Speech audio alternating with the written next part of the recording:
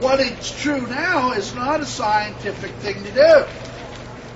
Because, you see, the law of entropy applies to mankind. No, not entropy. Oh, yeah? Entropy says everything degrades. Everything degrades. We can point to the very person. The very person. The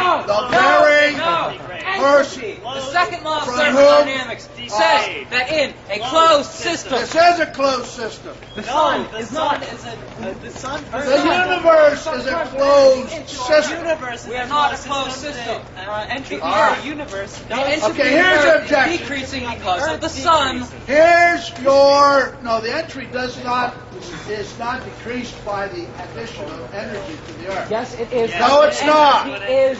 In order for entropy to decrease, you need more than just available energy. You need available energy. You need raw material. You need a transformation mechanism to transform the available energy into work. And then you need a controlling mechanism to control the transformation of the energy into growth. Got it, and don't need it. Oh yeah, you gotta have it. Hey, I tell you what, Energy why that don't you plants take all can your use. clothes off, Animals lay that down eat there, them. and don't move for 8 weeks. And we'll see how much entropy increases in your body. Tristan, it's been 6 minutes since 3 minutes. Oh, buddy. Why will entropy take over if you lay down there and don't move? Why is it entropy would have you a rotten corpse in 8 weeks? The problem. You're right. Yes, it would.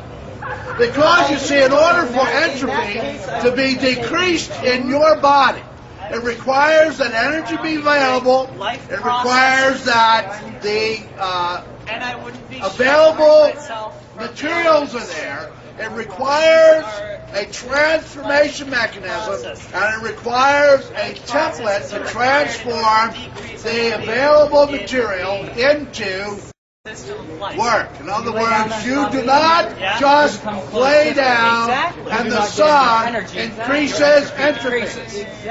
No matter what you put on the ground, no matter what living thing you put on the ground and subject it to long periods of time of sunlight, you will not see a decrease of entropy.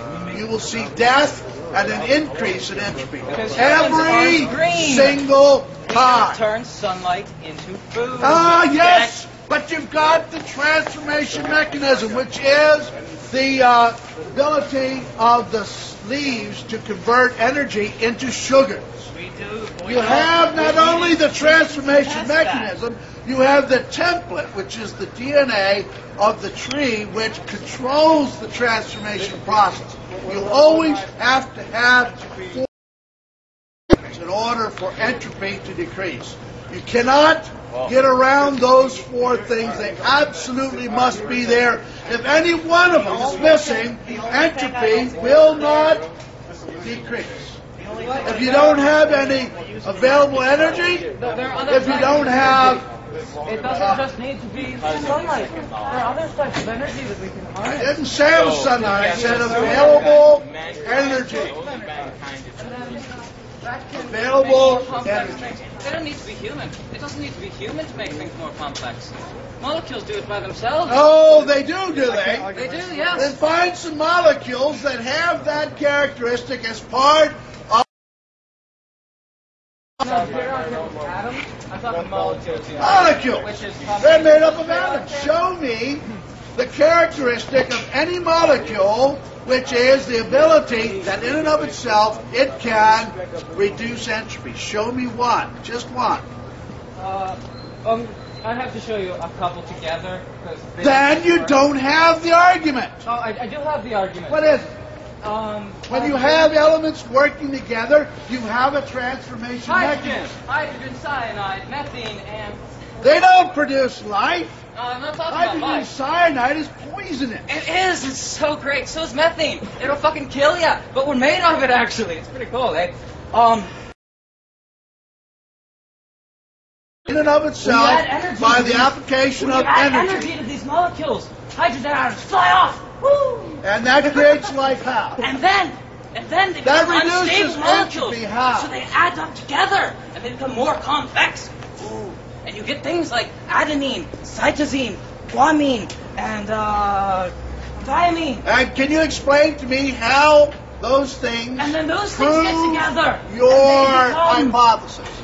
DNA. No, they don't. Pairs in us. That's never ever been observed in any laboratory on the face of the earth. The creation of These, cytosine and adenine has been adenine, shown the by- lysine, and all the others by ever adding lightning produced, to gases. ever produced. We have shown that your argument Miller's earlier experiment that you need light was a proof of turn- creation. Did that you know need that? life Wait, how to so? reduce entropy. Here's It's why. wrong. When Miller started to Because try and synthesize protein, he put together what he assumed to be the primordial state. He had no oxygen in the atmosphere. It was methane and ammonia. And then he introduced a spark into this environment. But guess what? After running the experiment for about 4 days, they took it apart and they found there was no protein synthesized, no amino acids synthesized. And so what they had to do is they realized produces amino acids also destroys them. So what they had to do in order to produce any detectable amounts of amino acids is they had to run the primordial soup through a filter and filter out any amino acids that may have been produced before they were destroyed by the electric arc. And so by having to filter out the amino acids says that it proves that there has to be a condition which is external to this experiment in order to even have any success. But they never did find enough. Or it could be on a really huge scale. They couldn't be. Some of these